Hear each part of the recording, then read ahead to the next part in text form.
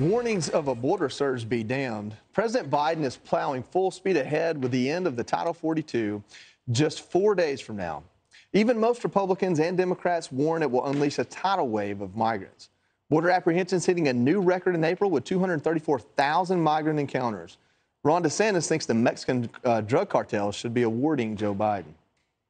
Biden should be given an honorary membership in the Mexican drug cartels, because nobody has done more to help the cartels than Biden with his open border policies. And so it's a total disaster. It's been a disaster, I fear, with Title 42. If they do repeal it, I think things are fixing to get even worse. And the head of DHS is finally admitting that ending Title 42 will bring a migrant surge to border towns. We recognize that with the end of Title 42, there very well may be an increased surge in migration, and we have to equip them with the resources and capabilities to address that increase as well. Katie, I want to go to you. So I'm conflicted on this. I understand why people are advocating, especially people in Congress that don't like to be blamed or take responsibility for things, are advocating to keep Title 42. But if the nature of Title 42 is truly about coronavirus and public health, I mean, I don't think you should be using a Band-Aid to fix a tournament problem as a guy who's needed tourniquets before. I mean, how do you feel about this? Well, I don't want to talk about tourniquets because I'll pass out if I keep talking about that. But I agree with you in the sense that if they're going to say that Title 42 is a public health measure, then the president has other tools within the Department of Homeland Security and the executive branch to stop this problem. They're throwing their hands up and acting like, well, a judge says that we have to take Title 42 off and therefore we have no other options. That's not true.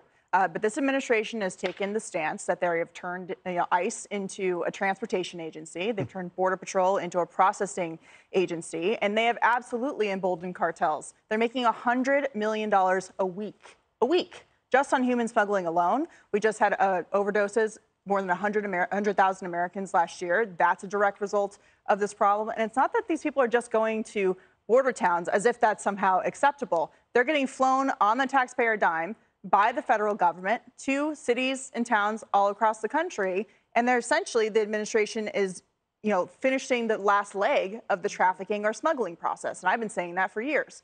It's clear they don't want to change it. They're not going to change it. And Americans will suffer as a result. Dana, do you think if we built a wall, we would have a handle on this? Not completely. Yeah. I think it could help, right? But walls work in many places, and unfortunately, the Biden administration has said not to do it more. Here's my perspective on this. From my understanding, Nancy Pelosi and Donald Trump were working on a deal that would allow for DACA. I think it was going to reform visas, or double or triple visas. Yes. Donald Trump offered her the majority of what Democrats asked for in exchange for the wall. If the Democrats' biggest argument is a wall don't work, well, I am from Georgia. If their biggest argument is a wall doesn't work, what's the risk in letting Trump have the wall in that deal from, 4 years ago? And where would we be today? Well, because, Joey, I long believed that they would rather have a problem to basically do politics off of than to solve it. And I think that the wall, I guess, to some of their left-wing base was just so offensive they couldn't possibly do it.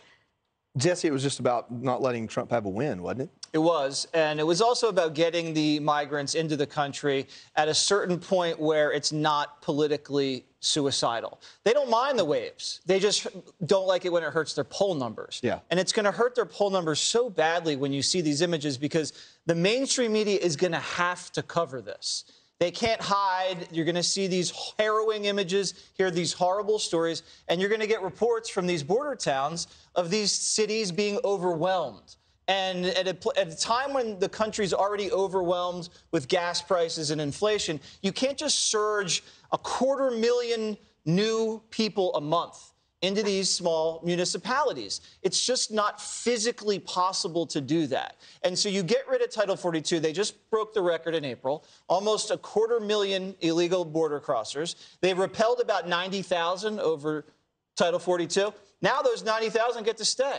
So they're not going to be kicking anybody out of the country, 250,000 a month for as long as possible. And then since they're not doing any deportations, you're basically getting 1 million illegal aliens into the country every 4 months, unchecked, with no plan to do anything about it. And Jessica, like I haven't touched on fentanyl because I think that's a different issue and it's worthy of its own segment. We're talking about immigration broadly. Not only have the numbers hit record highs, but you know what's gone down? Families and kids. And you know what's gone up? Single males. So it seems like the writing's pretty easy to read on the wall. Why the Democrats really think Republicans just don't want brown people here? I mean, obviously there's a lot more to it than that. Obviously there's a lot more to it than that. And some Democrats think that they just don't want brown people here. And when people are talking about, you know, that everyone who's coming over, it's MS-13 and blah, blah, that's how you get to that point where you're having the discussion. Russians are coming over. And Ukrainians. Russians, part of the problem is Brazilians, also everyone's here. Part of the problem is that this crisis is going on while the Ukrainian crisis is going on, and we do want to make sure the country feels very comfortable with Ukrainian refugees coming over here, and that's muddying up the issue. But to Dana's point, every administration has a border problem, and Republicans and Democrats both don't want to solve this. We've had Gang of Eight bills that have been wildly popular. I mean, Democrats have supported border walls. Well, he didn't put together a coalition. Platform. He certainly did. Build the wall, bad hombres. I heard all of it.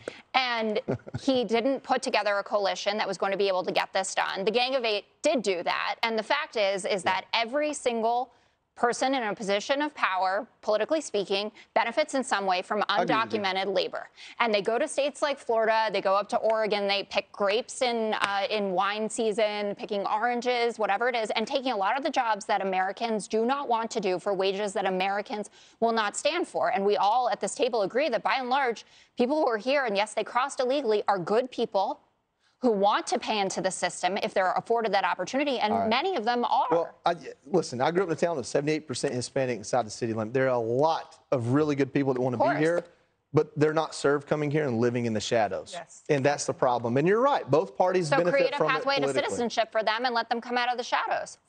All right. Well, that's your That's solution. my solution. There you go. All right. Up next, Elon Musk ready to ride the big red wave as the billionaire bashes Democrats. Hi, everyone. I'm Brian Kilmeade. I want you to do me a favor. I want you to click to subscribe to the Fox News YouTube page. This is the only way that I know for sure that you're not going to miss any great commentary, any great news bites, any great interviews coming your way on Fox. You can get it all here on YouTube. So subscribe right now.